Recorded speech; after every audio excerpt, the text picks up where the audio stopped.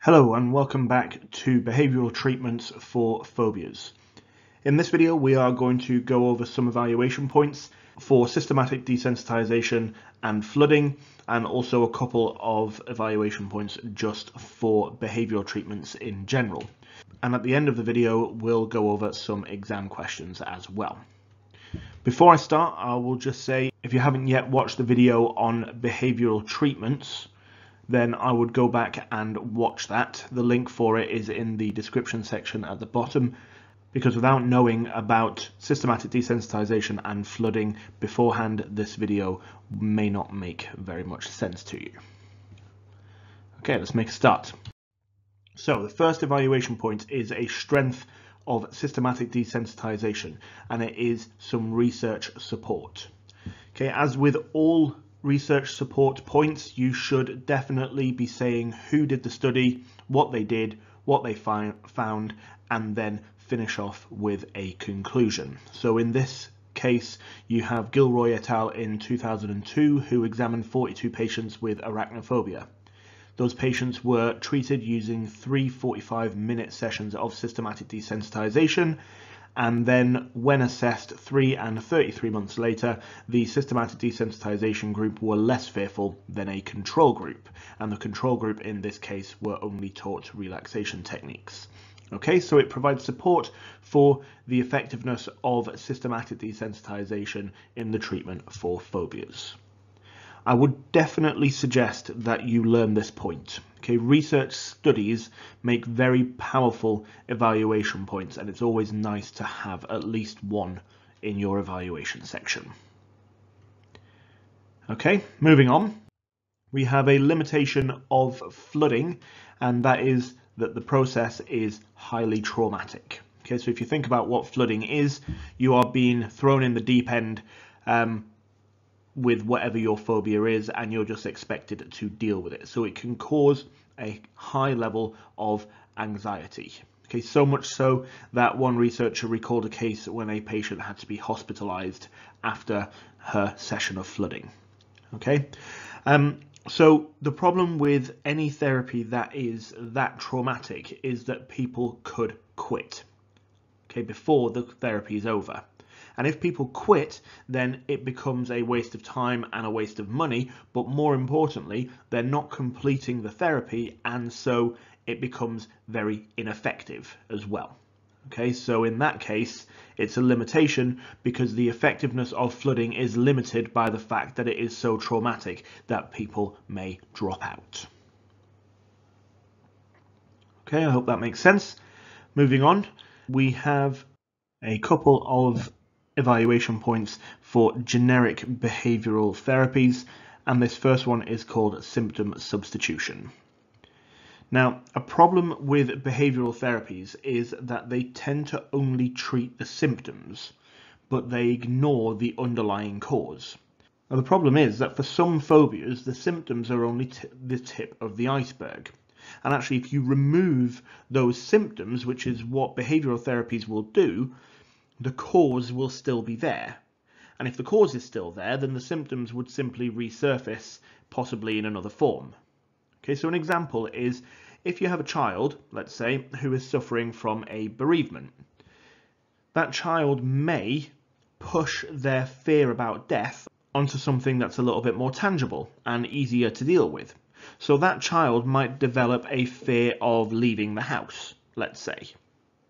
So if that child gets taken to a behavioural therapist to help him deal with the fact that he's afraid of leaving the house, then systematic desensitization or flooding wouldn't actually work for that child, because once their symptoms have been dealt with, the cause would still be there. So the symptoms would just re-emerge somewhere else. So actually what needs to happen for that child is that the underlying cause needs to be dealt with. So whether that's an anxiety about death, or whether it's the fact that they're going through a bereavement, it doesn't really matter, but those are the issues that need to be dealt with, not the symptoms. So that is a massive limitation of behavioural therapies for phobias, okay, because even though behaviourists claim that phobias all come about through conditioning, fact of the matter is some phobias do have underlying causes. and behavioural treatments will not treat those underlying causes, which means that they are limiting the help that they can provide people with. Okay, so that is a limitation of behavioural therapies. Okay, and then a final one is a general strength of behavioural therapies. So generally, behavioural therapies are faster, they're cheaper, and more importantly, they require much less effort on the patient's part than other therapies. Okay, so if I give you an example, CBT requires patients to think about their problems and interpret problems. It very much requires people to look inside themselves and really think about what's going on. But behavioural therapies don't need you to do that. And that's a good thing because it means that behavioural therapies are much more accessible to a wide range of people.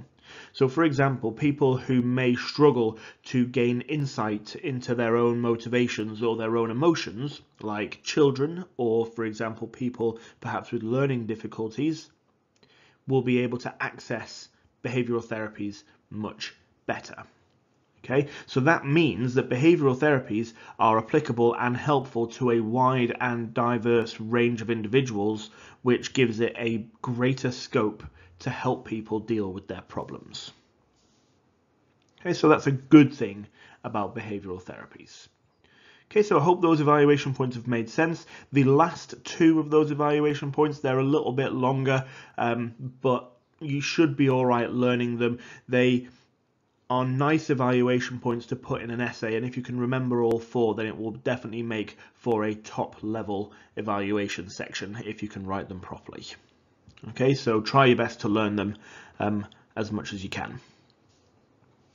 Okay, and then we'll just finish off with a couple of exam questions. So I haven't put essays in here because obviously essays can come up anywhere, and if you need practice writing an essay, then just think outline and evaluate behavioural treatments for phobias, and then you've got yourself an essay, whether it's for 12 marks or for 16 marks.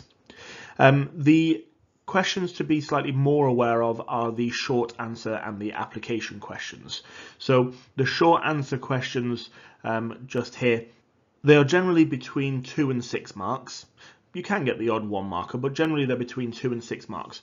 And that wide range of marks means that it is absolutely essential that you can condense things down into the bare minimum whilst not losing any of the important detail. Okay, and the way to do that is make sure that you are on it with your keywords and your key phrases.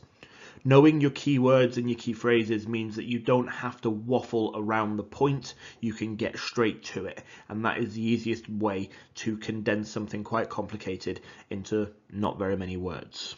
Okay, so just be aware of that. The same goes for application questions as well. Generally they're between 2 and 6 marks, so a little bit of condensing is absolutely essential. However, the more important thing with application questions is that you must, under all circumstances, refer to the stem. Okay, so in this case, if you write an answer about Tommy's phobia of birds without actually referring to Tommy, then you are going to sacrifice at least half of your marks. Okay, so I've seen questions where you get 1 out of 4 or 1 out of 6 if you don't apply it. Even if you write a perfect example of how systematic desensitization is used, if you don't refer to Tommy every step of the way, then you won't access the application marks. Okay, so that would be an incredible waste of time and a shame, because all you have to do is apply it and talk about Tommy and the birds. Okay, right, and that is the end of the video. It's only been a short one, so I hope it's made sense, and thank you very much for listening.